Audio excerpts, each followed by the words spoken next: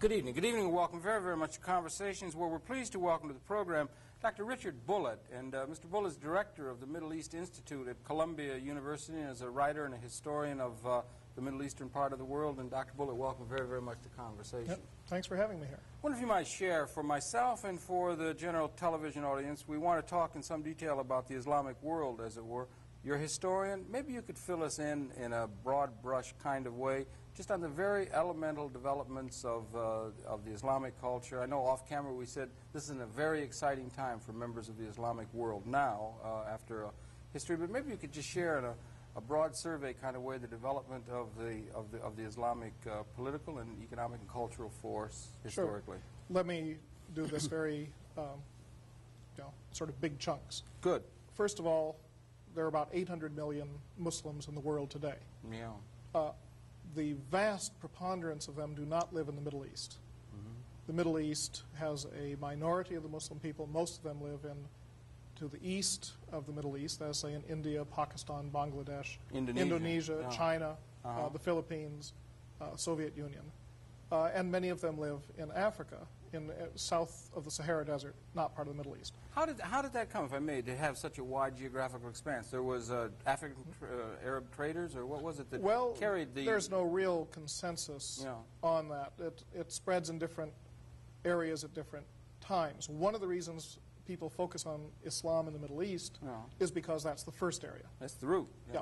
Muhammad is born somewhere around 570 A.D. He has his first revelation at about the age of 40, in which he felt he had messages from God bringing the latest and final version of God's word to man. In a monotheistic tradition of the Judeo-Christian. The latest in the sense that Muhammad would be a messenger in a sequence of messengers that includes Jesus, Moses, Abraham, and so on. So this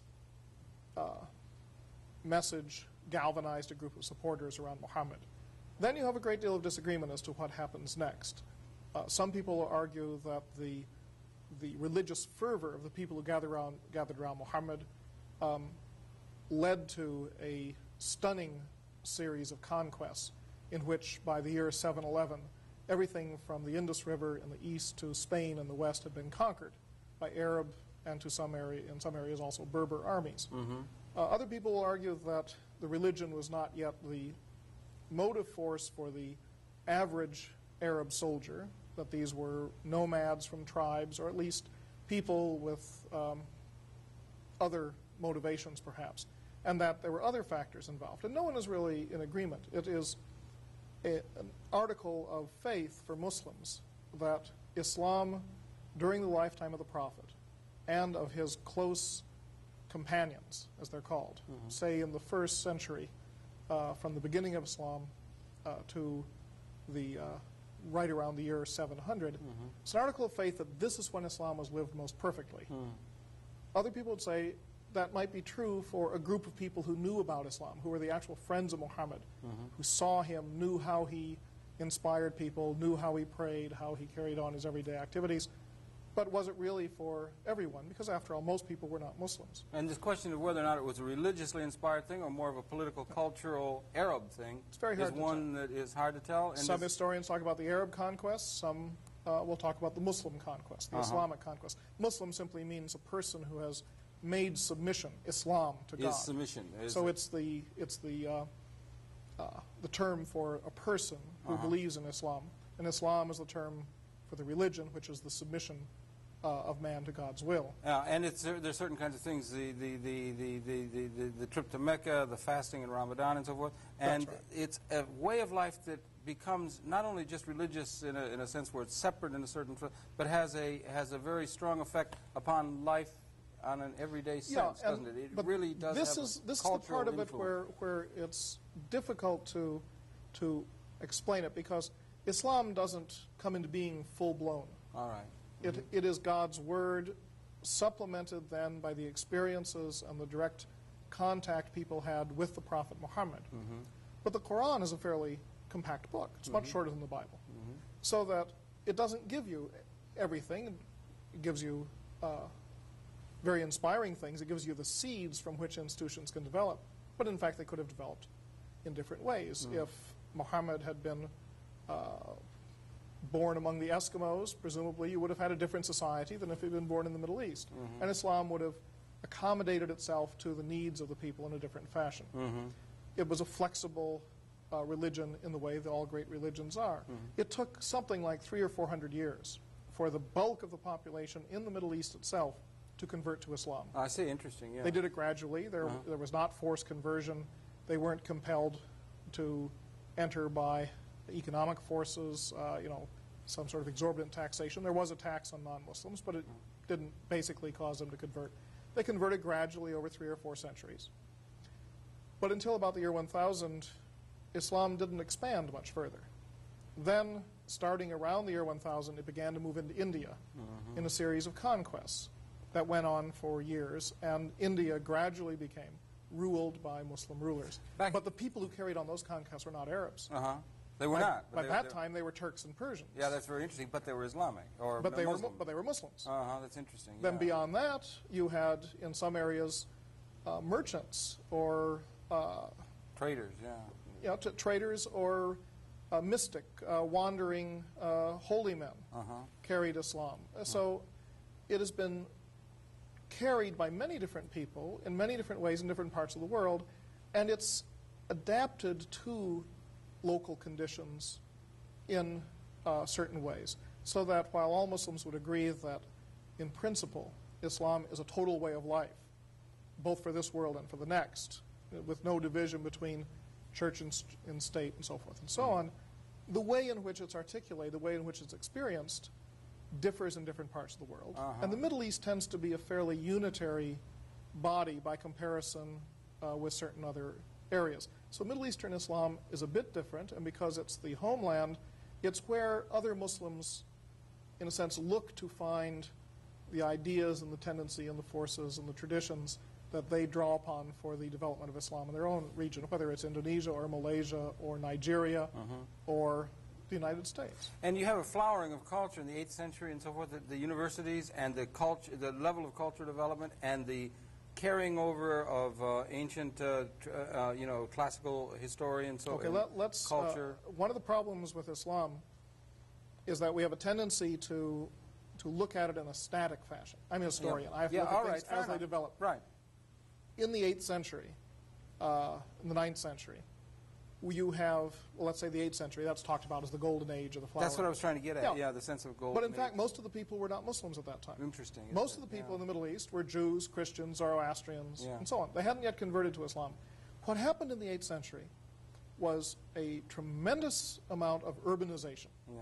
Cities grew in a phenomenal pace. Universities and No, learning. not at that time. No? Not at that time.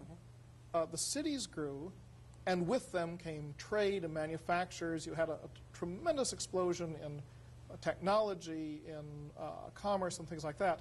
One of the major factors in the growth of the cities was a reorientation of wealth, a redistribution of wealth that came because the Muslim armies extracted wealth and spent it in different ways. But a large part of it was because the people who converted to Islam wanted to go to where the Muslims were. And the Arabs had decided to rule from urban centers.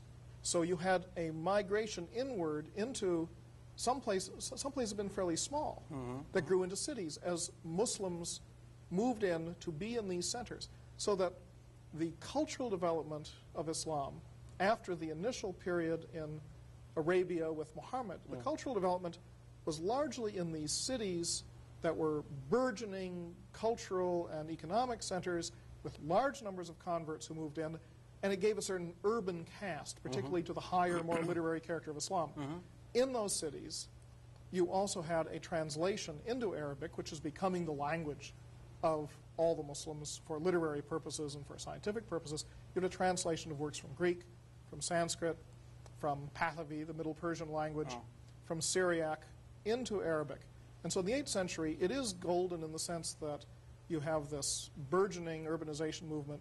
You have translation, the transmission of the lore of several different civilizations into the common language of Islam. And of course, what makes Islam special is that it creates this commonwealth, in a sense, in the Middle East after centuries of being split into empires speaking different languages.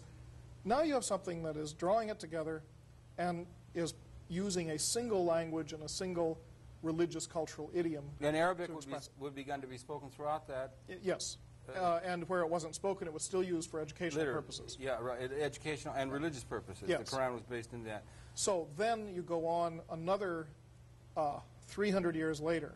Starting around 1100, you begin to get formalized institutions of learning, which then take off and become universities. But in fact, many of the most important, if not most of the most important intellectual achievements came before you had formalized higher education. Yeah, there was a bridge with the ancient tradition. One could argue in our own history that higher education has stifled some of the best ideas too, but that's something else. No, I understand what you're saying, but it was a bridge culture with the classical traditions and so forth, which was carried over, and they were in a position of intellectual enlightenment when Europe was in great.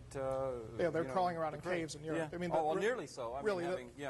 There are similarities, however, with Europe that are rather striking. Universities come along at the same time, certain kinds of religious movements at the same time, and indeed one could make an argument that if you looked at this whole business historically from a broad enough perspective, you could see Islam and Christianity as simply Siamese twins severed at birth that were growing up in the same pattern. It's interesting. It's all in the monotheistic Western tradition and so forth. And which is, if you were a Hindu scholar, it would all seem like cousins. Yeah, I see. Squabbling among themselves. I see, yeah. But the thing is, then you go on, and by about 1400, there's a fairly stable cultural pattern that we now think of as normative Islam or traditional Islam. By 1400, that pattern is pretty well established. You have a society, by this time, India has become heavily affected by Islam, and Islam is has taken over in Turkey and pushed into the Balkans, and it's moving out into other parts of the world. But the important thing about this traditional normative society that came into being by about 1400 was that it had complex institutions, they were closely interrelated, and people had a very strong sense of place. It was one of, in a sense, I think one of the most successful social syntheses in history, in the sense that people knew who they were and where they were, but at the cost of a de-emphasis on individuality, a de-emphasis upon accumulation of money purely for its own sake, a de-emphasis upon inventiveness, so that the values that now many of today's Muslims look for in their religious political movements of community, authenticity, a sense of identity, of place, of knowing who they are and where they are, those are sort of nostalgic memories of a time when all that was there. But what they didn't have were the things that we had in the West at that time. Which we began to develop. That's right, which caused a strong difference between the two areas. But of course, one of the things that's absolutely astonishing to me in the last few years is how often in news media people will talk about in the Middle East where people have been killing each other for centuries and have traditional feuds and wars and so on. The Middle East, prior to about middle of the 19th century, the Middle East for a number of centuries internally was one of the most peaceful and safe parts of the world. The people who've been killing each other for centuries are the Europeans. They sure have. And for the Europeans and Americans to turn around and talk about the Middle East as full of wars is utter irony. We're in the longest period of European peace since Emperor Augustus, I believe. But that was a vast expanse all the way from Spain to Indonesia, as it were, and there were many, many geographical differences. There were what would come to be thought of in the modern experience, national differences, regional differences within that vast expanse, geographically and culturally, of the peoples that were under Islam. There were these differences. One of the differences, I wonder if maybe you could share it or perhaps clear it up for us, is the Ali and the development of the Shiite Muslim as opposed to the Sunni Muslim. Clear that up for us. Sunni and Shia are useful things to get straight. Yeah. Fundamentally, within Islam, there is a difference of opinion on where authority lies, where the leadership of the Muslim community, called in Arabic the Ummah, where that lies. It's a dispute that has its roots back in the decades following the death of the Prophet Muhammad in 632. But what it boils down to is that some people believe that there is a God-ordained source of authority, an individual called the Imam, who is the person who is properly, at any given time, the head of the community in a spiritual sense, whether he has political power or not. Ideally, he should always have political power. And how does that descend down? These people are Shiites, and they believe that that person will always be some descendant of Muhammad's first cousin and son-in-law, whose name is Ali. I see. And so it's the party of Ali, the Shiite Ali. Okay. Okay. The Sunnis, the Ahl Sunnah wal Jama'ah, the people of tradition and consensus, are people who believe that the community, in some sense, always chooses its own leader, and that it's not a God-ordained individual, but rather it is the community coming to agree upon a certain individual, ideally thought to be from the tribe that Muhammad came from in Mecca. Traditional tribal social organization. But even so, even beyond that, the idea that this person is a temporal nominee of the community is important because he has a less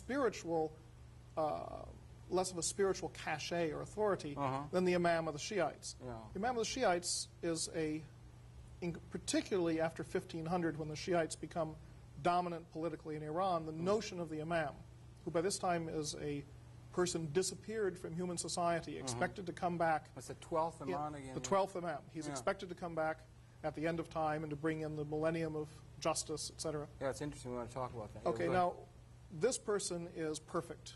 And when he comes back, his rule will be perfect. It's in the Messianic tradition. That's right. Yeah. Now, for the Sunnis, they never really expect their rulers to be perfect. And they perhaps have possibly a bit more toleration for imperfection. But basically, the Sunnis and the Shiites have a disagreement on this issue. But when you actually get down to the day-to-day living, they agree on many, many points, but they disagree on a number of ritual points, on the nature of prayer, the nature of pilgrimage, the nature of certain things. And sometimes when we focus abstractly upon these issues of the hidden imam or the 12th imam versus the Sunni notion of a elected caliph or a community choice in caliph, we miss the fact that Sunnis and Shias actually can get into quite serious disputes on much more arcane, well, not arcane for them, no, but much more focused and low-level issues. The issue of temporary marriage, for example. The Shiites say that Muhammad sanctioned a marriage contracted for a specific period of time, which dissolves at the end of the contract. The Sunnis say he did not. Well, marriage is a very touchy issue. Yeah, indeed. They disagree on this. Yeah, right. And this was something that grew out of the decades, as you say, right after the dispute, right after the death of Muhammad, and that it came to be that in the whole expanse of Islam, the Shiites make up maybe 10% or something of that order, 15% of Muslims, or some way. Allahu alam. We really don't know. We don't know. Any best guess or what the breakdown 10% is the rule of thumb that people use, but a lot of countries simply won't take a census. But oh, really? And that's important. I mean, Pakistan, for example, you find remarkable differences of opinion among knowledgeable Pakistanis about how many Shiites are in Pakistan. That's an interesting question, because it goes back almost to the beginnings of Islam, but it's one that is important now in trying to understand. It has become important again. For a long time, it was not a major issue. Sunnis and Shias got along perfectly well together. They maintained their separate ritual practices, but it wasn't a big deal. And it's really with the Iranian Revolution that all of this has boiled up again. And I think that we have had an interpretation of events since the Iranian Revolution that has overemphasized the Sunni-Shia split. And I think the reason for it is because our governmental policy has tried to isolate the Iranian Revolution, or at least tried to back in 79, 80, around in there, by saying, oh, this is something the Shiites are doing and no one else is, which is wrong. Yeah, okay, something we want to say. We're going to take a break here if we can for a minute. We'll come back and pick it up there, getting up more into the contemporary situation and so forth, and I appreciate your helping set some of these things straight, because there's a great deal of misunderstanding, and it's an important fact that we all begin to try and understand better what the realities are there. Guest is Richard Bulliet, Columbia University. We'll be coming right back momentarily. Please stay tuned. We're coming right back.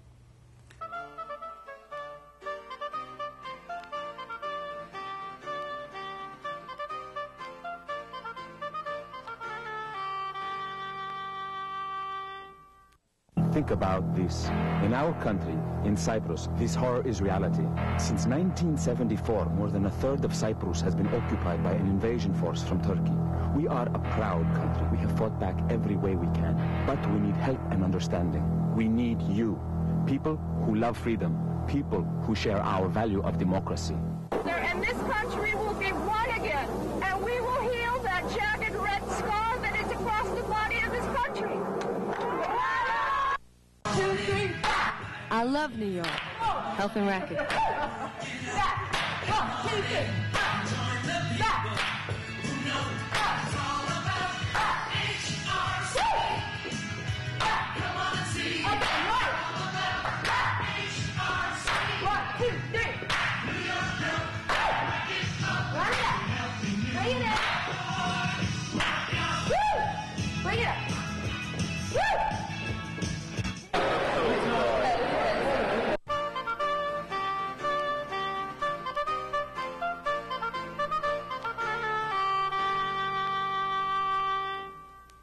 Back again with Dr. Richard Bulliet, Columbia University. It's interesting, the historical development of the historical development of Islam itself. The fact that we live now in the modern era and trying to understand Islam in the modern era without perhaps dwelling too much, although we'll probably have to touch on the colonial experience with the West and the modern experience that Islam has suffered and so forth, or experienced and so forth. But the event, the revolutionary event in your estimation that helps to make this period perhaps the most exciting period in Islamic history, even more so even back to the beginnings of the roots of it and so forth, would perhaps, and make it a revolutionary period, is the events in Iran in terms of the overall development of Islam itself. I wouldn't want to compare it with the beginnings of Islam. No, but that it's a golden, it's a time of tremendous excitement. We're probably, in my judgment, yeah. This is the most exciting intellectual period in some 800 or 1,000 years in Islam. There are more ideas, more involvement, more hope, more excitement in Islamic religious circles and the political circles associated with them than there's been in a long, long time. And the Iranian Revolution didn't cause this. It is a manifestation of it. And the spectrum of religious thinking, both political and non-political, is very broad, encompassing what you see in the religious tendencies in the Iranian Revolution, but also going far beyond it in different directions and in different countries. A common theme that we have, maybe we should go, if we don't mind, to the fact that we had brought it up to the 14th century or so in the Islamic world, but there was the intervening period of the growth of the European colonial powers and so forth in the modern experience. That has had a strong impact upon the thinking of the peoples in the Arab and Islamic world, the colonial experience of the European powers and so forth, up 18th, 19th, and even into the 20th century. Yeah, the colonial experience has been an important one, or more, for the Middle East it's more the imperialist experience. All right, but you have to recall, most of the Middle East was not colonized. We're not talking about Latin America or Africa or Southeast Asia. Okay, good. We're talking about areas where some places, such as Algeria from 1830 on, were colonized, and they had to fight and win a bitter war to achieve their independence. And they become a very distinctive country because of that. But most parts of the Middle East did not experience that kind of colonization. There were the Ottomans. The Ottomans ruled in the area, but then after World War I, the French and the British moved into certain areas. Well, the French and the British never, in most of the areas they occupied, thought they were going to move in a lot of people, settle, have plantations, sell crops. Middle East wasn't worth a whole lot until oil came along. And so it experienced imperialism. It had the humiliating experience of being a political football, being thrown around, its own wishes ignored, but it didn't have colonization. It didn't have colonization. It was a quasi-colonization experience or imperialistic experience. Libya had colonization. Had colonization with the Italians. With devastating effect. That's right. So that Libya and Algeria would have an experience that, say, Iraq and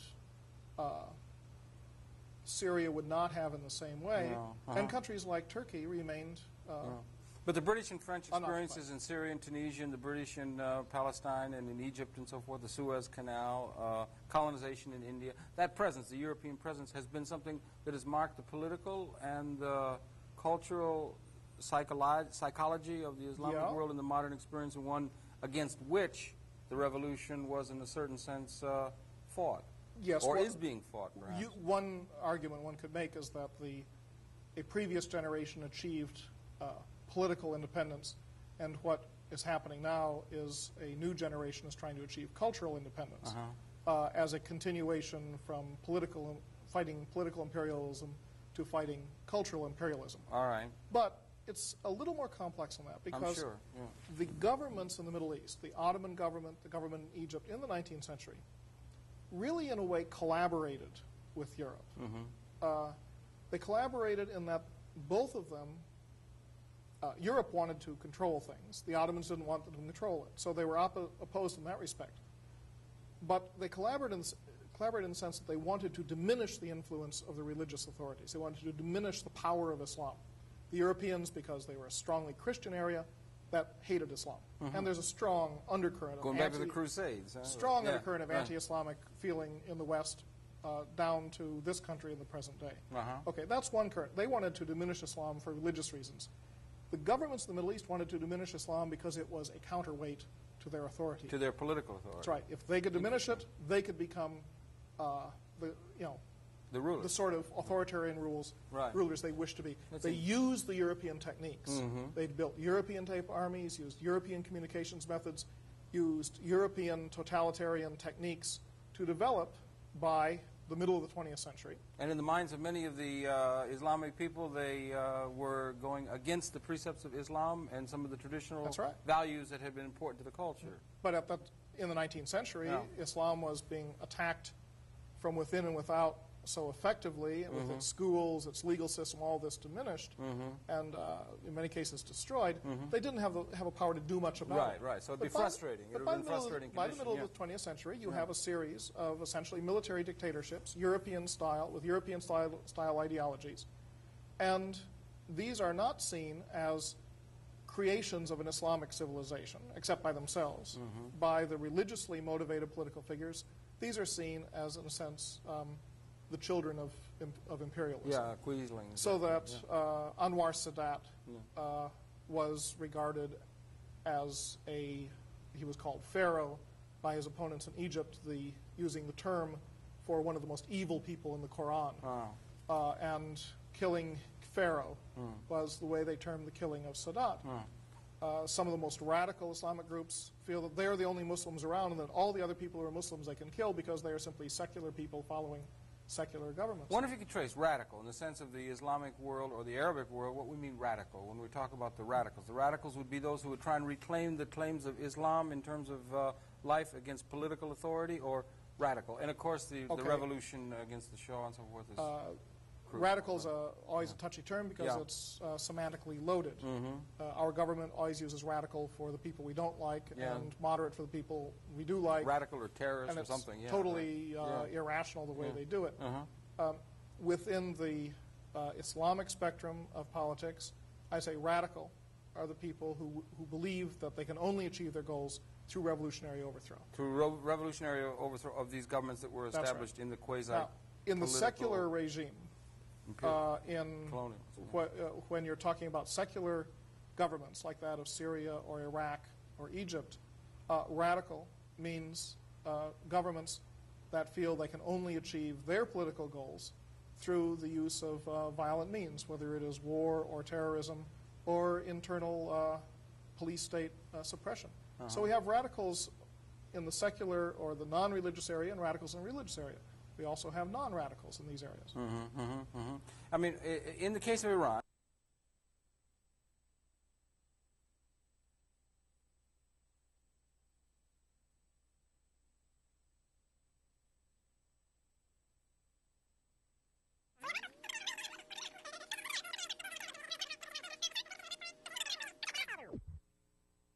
Came to power in the middle of the 1920s.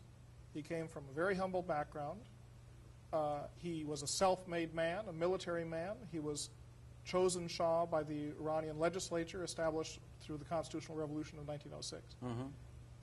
He then created a myth, the myth of a monarchy that wasn't simply the successor of the Shahs that he supplanted, but of a grand Iranian monarchy that went for 2,500 years. The Iranian nation bought into that myth. They did. Yeah. It never made much sense. But when the Shah celebrated 2,500 years of continuous Iranian imperial greatness, it was splashed all over American magazines and newspapers. This was a kind of myth. The fact of the matter was that you had a family that militarily seized power, legitimized themselves with the title of Shah, and then proceeded to turn their country into an absolute monarchy. And it worked.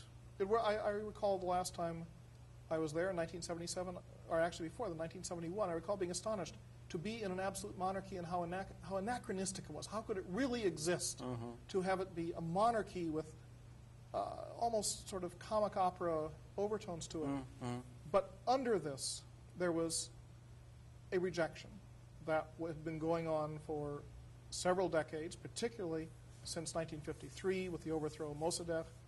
And this led to a revolution, and it brought to the fore Ayatollah Khomeini, who is probably the most important political figure in the 20th century, at least within the Islamic world. Interesting. And he is in the Shiite tradition again. Yes. You say you think that's overstressed. Maybe we should. He's in the Shiite tradition of being representing, is a certain, I don't know if underclass is correct, but a smaller representation in terms of the broader Islamic world. And that clash, if you could again, the fact that the fact that Khomeini is in the Shiite tradition in Iran, which you said had been converted to Shiaism,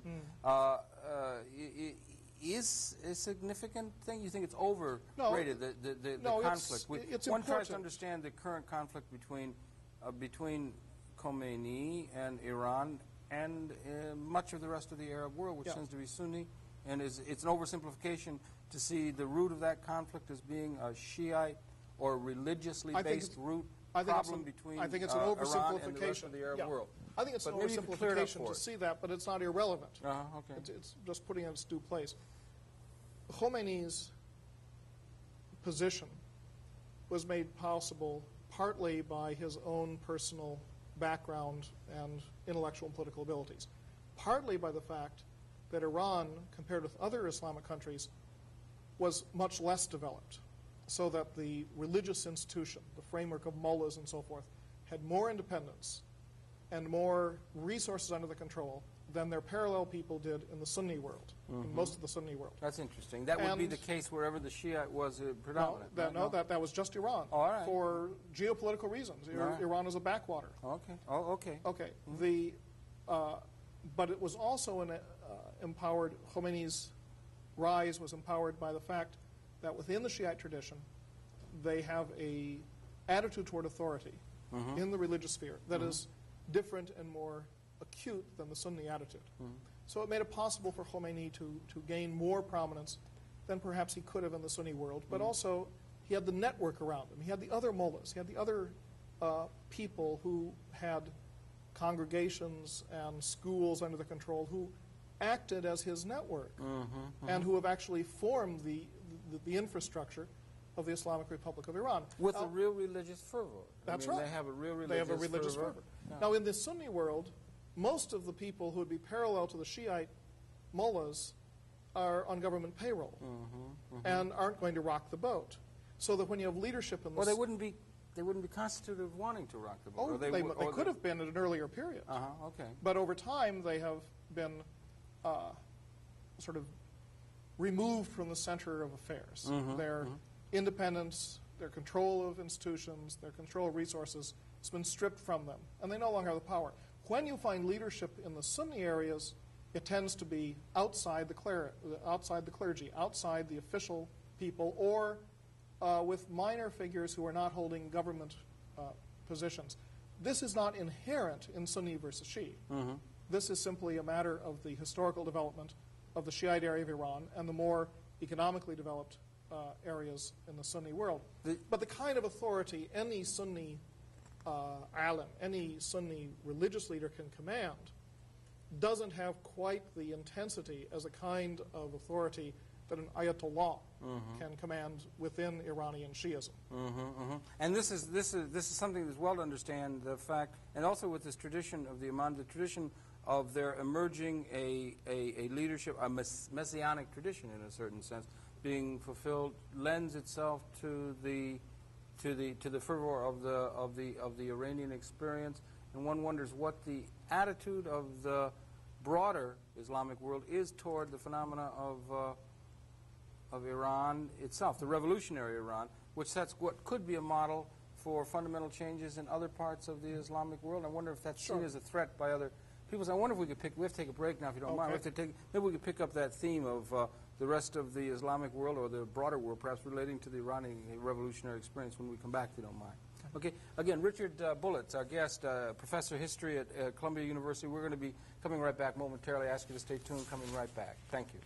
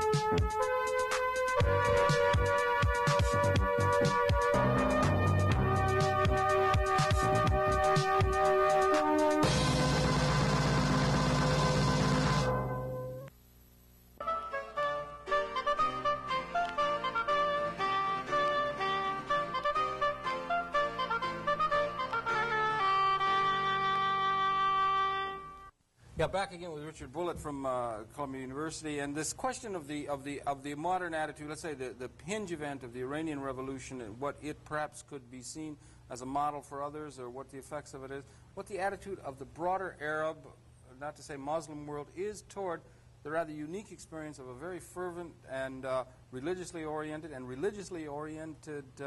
Iranian culture that we see now. What are the general feelings that we read? Conflict now developing with Saudi Arabia. There's deaths in Mecca. There's a war going on with Iraq. And what is the attitude of the rest of the Islamic world, as it were, toward this Islamic experience of Shiite? Okay, this is a very complex world. We're talking about 800 million people. I understand. Now, I would say just flat out that a tremendous number of Muslims outside Iran are utterly disgusted with the Islamic Republic of Iran. Embarrassed? Some of them are embarrassed. Some of them are disgusted. Some of them are frightened.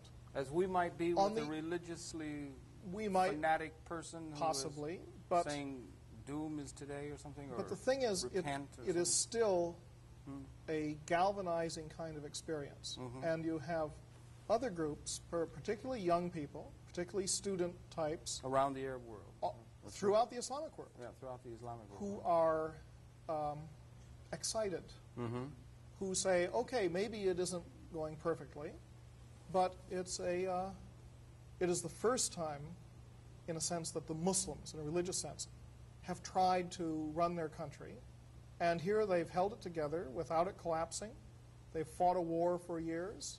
They have the imperialist powers. They have humiliated the United States. They have overthrown the Shah. Look what they have achieved. No one thought the Shah's government, no one who dislikes the Islamic Republic, except Iranian monarchists, wants to have the Shah back. Yeah, right. Yeah. So it's a very exciting time, and you will find Muslim populations split. Interestingly, when you talk about Sunni and Shia, you can find Sunnis, politically active Sunnis in a country like Malaysia, who go to Tehran to learn about the Islamic Republic, even though it's a Shiite government. And you can find Muslim brothers from Kuwait who will go to Tehran, even though the Muslim Brotherhood in Kuwait is a Sunni organization. They will go to Tehran because politically, leaving aside Sunni and Shia, for people who want to see a fundamental change in the way the Islamic world runs its affairs, it's a very exciting example of what could happen. And in a sense, if you look back at European history after the French Revolution, and I don't think it's wrong to compare the Iranian Revolution with the French. You can look as Really? Yeah. not at all. That major, you yeah. can look at the excesses of the reign of terror. But if you were one of the people who participated in the revolutions of 1830 or 1848 in other parts of Europe, you wouldn't be thinking about the terror. You'd be thinking about the overthrow of the monarchy. You'd be thinking about the ideals, the theories. And in fact, the people who use the French Revolution as a model didn't use all parts of it. They didn't use the revolting parts of it. They didn't use Napoleon. They used only the parts they wanted. And I think that that's one thing we have to keep in mind in looking at the Islamic Republic of Iran and at the person of Ayatollah Khomeini, is that we may see him whole because we're outsiders, and we may see a lot that we really find revolting. But there is a selectiveness in the way in which people who are within a society or tradition, selectiveness in the way they use things, and they aren't necessarily going to look at the same things that you or I would look at. And I think that that revolution will become, in some sense, a model, but perhaps we can't even see now the ways in which it will be a model. Yeah, it's a little hard for Westerners or Europeans, in a sense, who had fought model revolutions against entrenched religious authority, entrenched,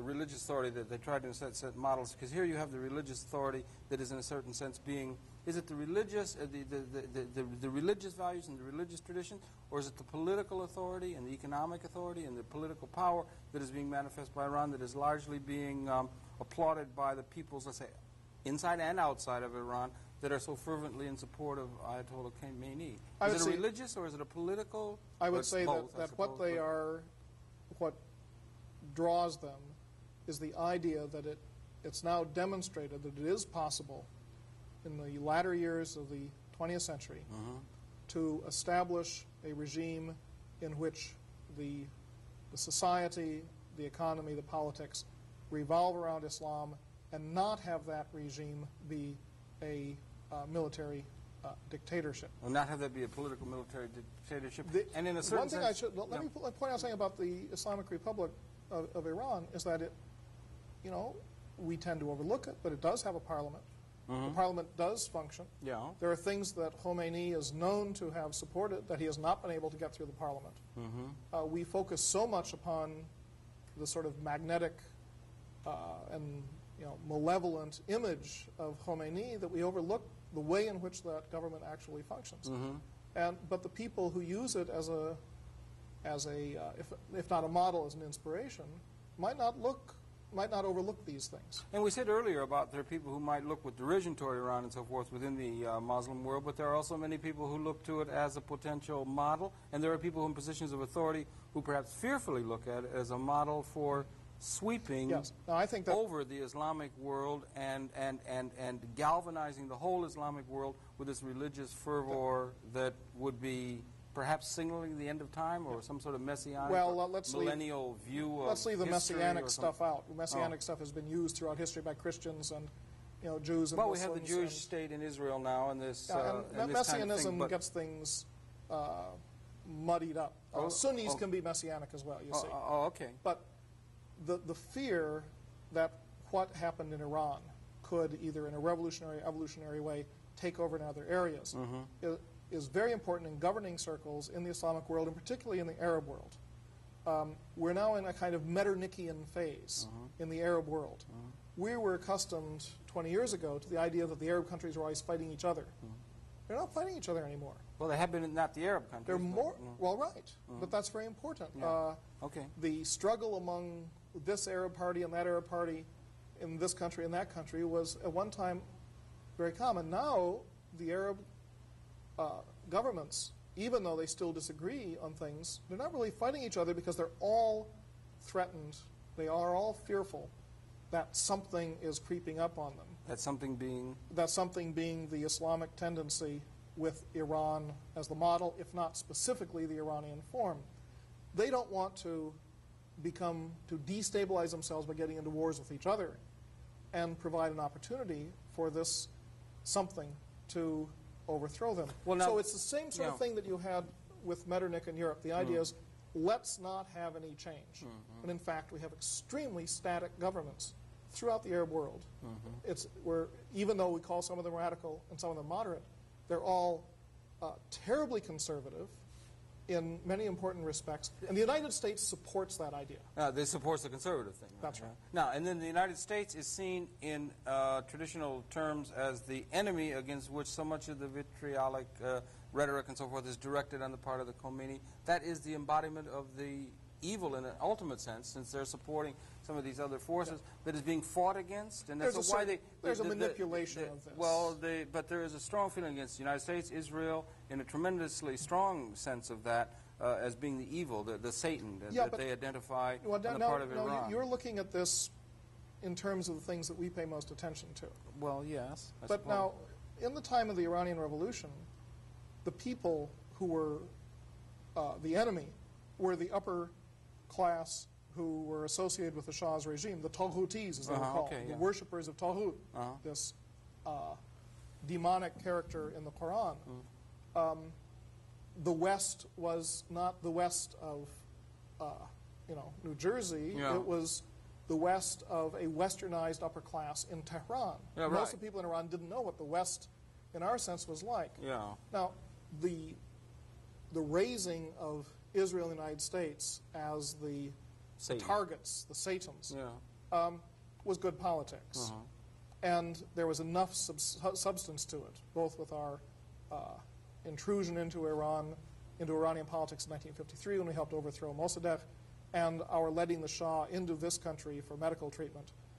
This was enough. And our lack of general policy that's been able to give us a positive role in that part of the world hasn't helped. That hasn't helped. So we became a target. We were not intrinsically a target.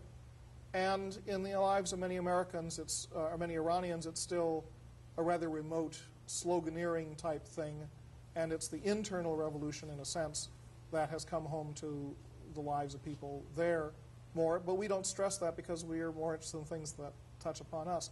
But now that we are aligned with this notion that we have to help the current Arab governments preserve themselves in power in the sort of Metternichian with our notion. Flagging of Kuwaiti tankers and so forth. We're going to support the Saudis. We're going to support the. We don't want to ally with them, but we don't want to see them undermined because that seems like Pandora's box.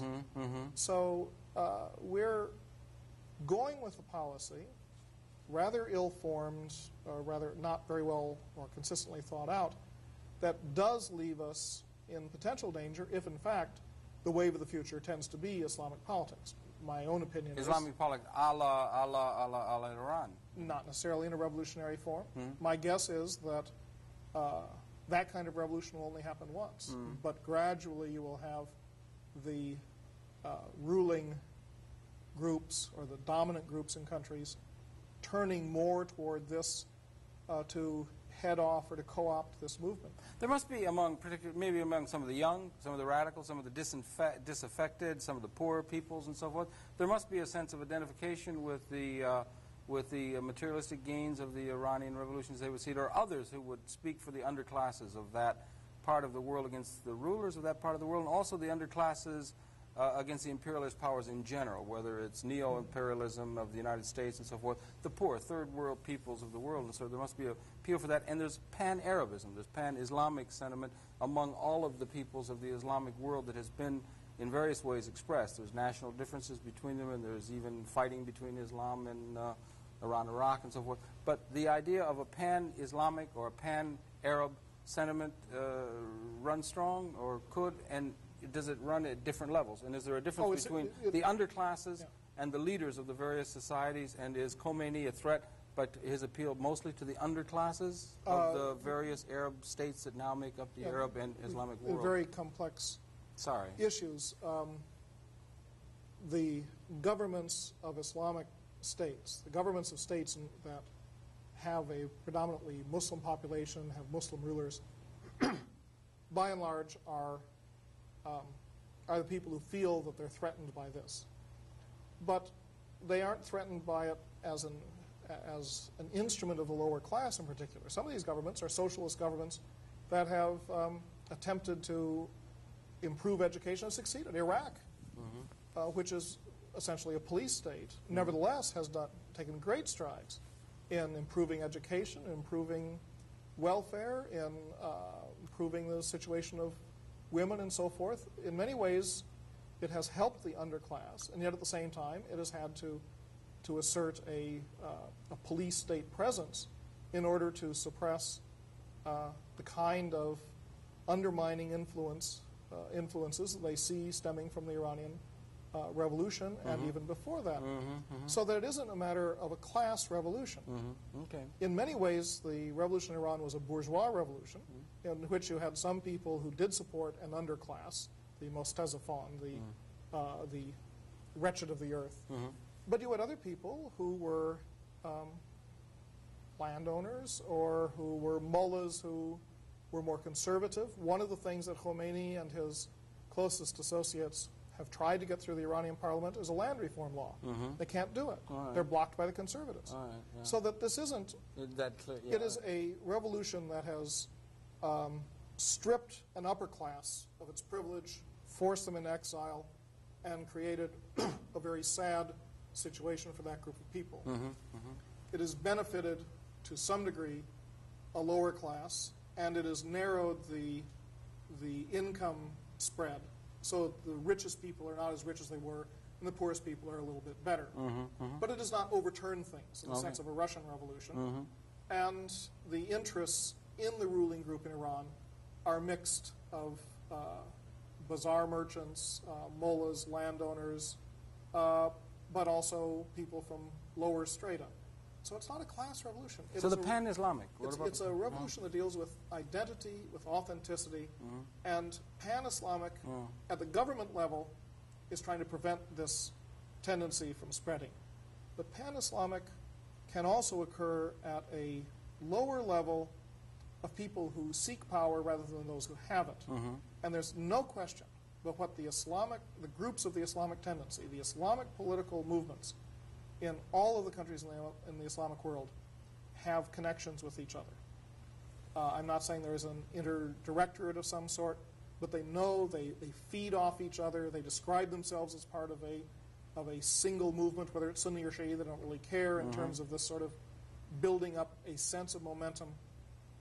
No one seems to talk about the idea of bringing all the Islamic countries together in some great imperium. They do not think of that. That does not emerge, or as in the way of Nasser used to speak of pan-Arabism or something of that sort. The idea of uniting the Islamic world in a single state, I've never seen any group who believes in that. But they all feel that they're part of a single movement. So they're fighting against forces within each of their separate societies, some more than against forces from outside, being imperialism or something of that sort. They're fighting against forces in their own societies, and in a sense they're fighting against the West at home. Not the West over here, even though we'll talk about us. They're fighting against a cultural intrusion. Of the West. A Western clone, and in some cases a rather misshapen and unattractive clone that has somehow appeared in dominating over them, and they wish to get rid of it. Not necessarily all of its forms and all of its advantages, but simply to get rid of its fundamental alienation from their Muslim sensibility. So it's their Muslim and their roots, that they're going back to the roots of their own traditions that they want to recapture and so forth. And the ideas of that are seen as being threatening to people who are in league, as it were, with some of the quote-unquote progressive forces of the Western experience. Oh, yes. Okay. Many of these sort of people will be opposed to a conservative monarchy like that of Saudi Arabia, but they'll be also opposed to a secular, progressive party such as the Ba'ath Party in Iraq. We're not dealing here with the spectrum of political ideology with a left, right, and center that we inherit from European politics. We're dealing with a different spectrum. It's like, this is the visible spectrum, and here's the radio spectrum or something. The Islamic political spectrum is different. In 1 minute or less, what sea changes do you see coming up in the next year, 2, 3, 4 years out? In 1 minute. What's your prognostication? In the short term, I really don't have a prognostication. I think it's very hard to tell. In the longer term, we're talking about 10 or 20 years, I think that we're going to see most of the governments in the Middle East transformed one way or another and be much more inclined toward the Islamic view of things. Not necessarily on the model of the Islamic Republic of Iran, but picking up from that example. And that's the reason I think that revolution is so incredibly important in the 20th century. That's a real major watershed. You put it in the order with the French Revolution. I certainly do. Well, it's amazing. It's an amazing volatile part of the world, and it's just it's a shame that we are also very ignorant of it. By and large, most of us here in the culture of the real, in the United States and the Western world, largely of the regions, we ourselves could do well to develop a more enlightened policy toward that part of the world, so we might be able to inform ourselves more appropriately in terms of a policy that we could identify and resonate with that made some sense in terms of American world interest in that part of the world. Maybe it's that we don't have a way of responding to this, that we need to have better understanding. But if there's better understanding to be had, it seems to me it might well come from you, and I thank you for helping to contribute to our general understanding of this world.